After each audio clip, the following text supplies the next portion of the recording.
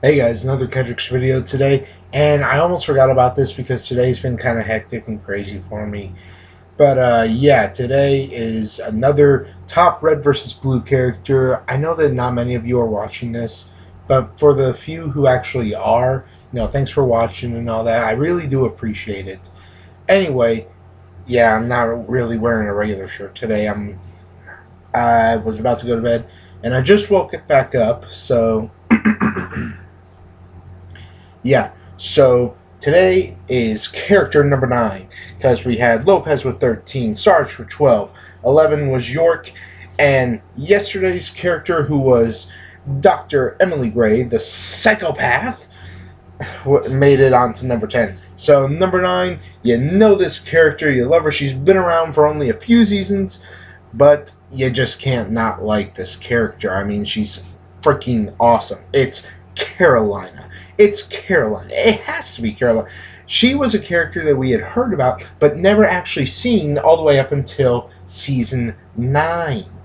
Now, at first, I mean, her character is so much like Tex, but at the same time, so different. She is far more aggressive and has a competitive nature that's just unparalleled with anyone. She is like probably the most competitive character in the entire series, and she's just a complete crazy person. I mean, I've grown to care for her and like her a little bit more through the series, and a lot more actually since the seasonal ending of 10, where she kind of had this revelation that she could be more than just a psychotic mercenary. And, she just had a lot of character development for 10, so I really appreciated that. And she had some pretty awesome moments in 12. Pretty funny. I think we're going to get a little more character development in her because she's apparently having trouble sleeping, having, nightmares about the bad guy who is either Director or Sigma, maybe both, I don't know.